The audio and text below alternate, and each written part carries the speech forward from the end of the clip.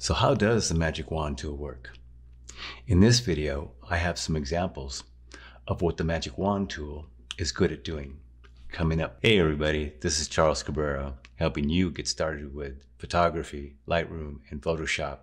If you like short and easy tutorials, please consider subscribing and hit that bell notification so you don't miss anything. Oh, by the way, this is part of a series on Photoshop selection techniques. I'll leave a link in the card above and a link in the description to the playlist. Let's get started.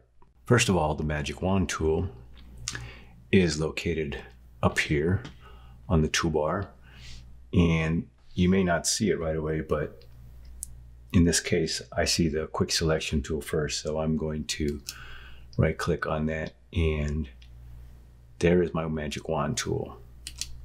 But first, what does the Magic Wand tool do? Simply put, the Magic Wand automatically selects an area on your image based on its color and tone. When you click on a pixel, the Magic Wand finds another that it detects as a match. So the best usage of the Magic Wand tool is a photo like this, where you have a solid background and it's all one color. But the Magic Wand tool has features that you can actually make selections jump in between shapes with a feature called contiguous, but the contiguous option is not checked because we want our selection to select this blue shade everywhere it is in the image. If we click contiguous and click on our image, you can see that the selection stops at these branches. I'm going to deselect with Command D, and I'm going to uncheck contiguous. Before we actually get into making a selection here, I want to point out the sample size. Now you can use a sample size of point sample, 3x3 average, or 5x5 average, depending on what you want to do.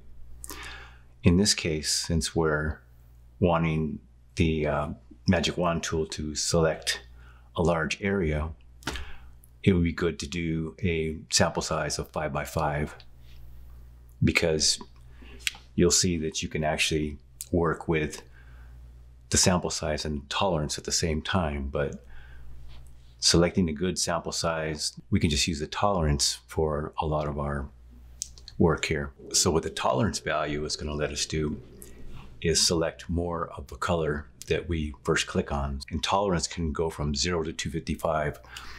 255 is the broadest range of colors that it will select over the image. So if I click now, it's selected the whole image all the way around. So the lower the tolerance, if you want to select more specific colors or a specific color in the image, adjust the tolerance until you see how your selection is going.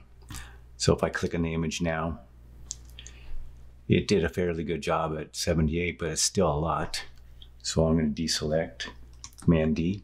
I'm going to bring this tolerance down to something like 30. For some reason, 30 is a good starting point for a lot of images when using this tool. So if I click in the image and let me zoom in a little bit, you can see that around the bird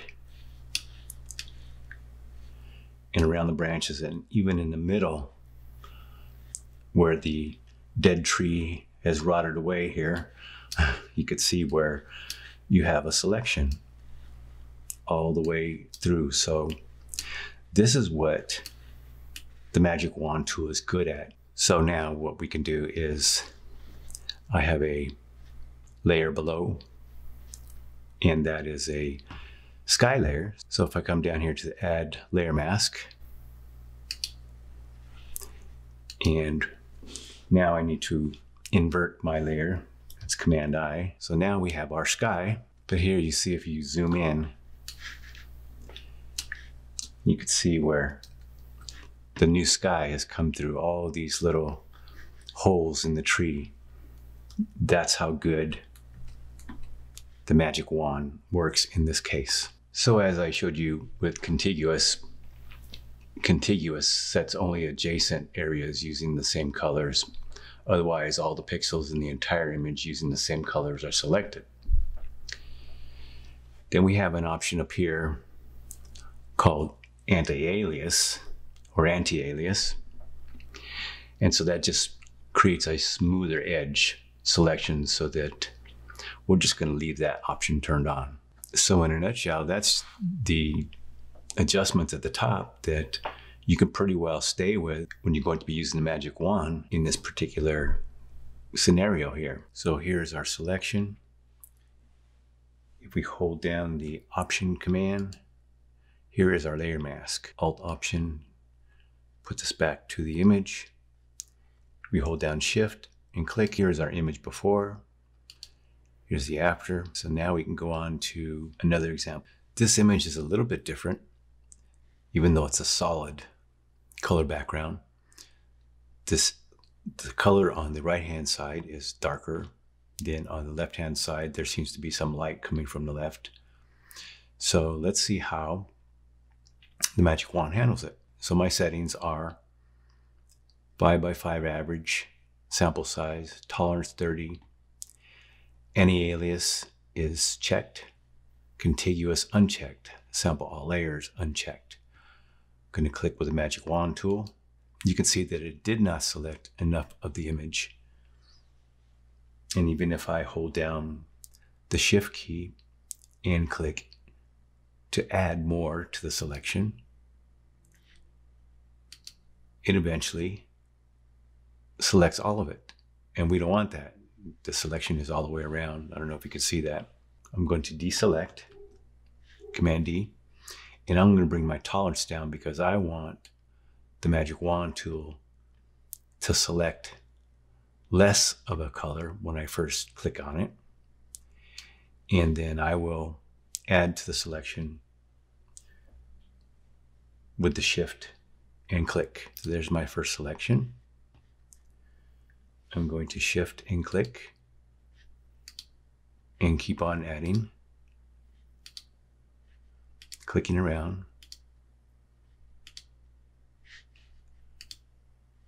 clicking in the different areas.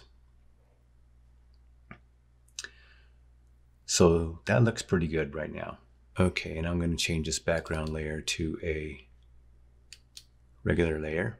What we're going to do is bring in a hue saturation layer and see what we can do about this background. So in the properties of the hue saturation layer, I could shift the color of the background.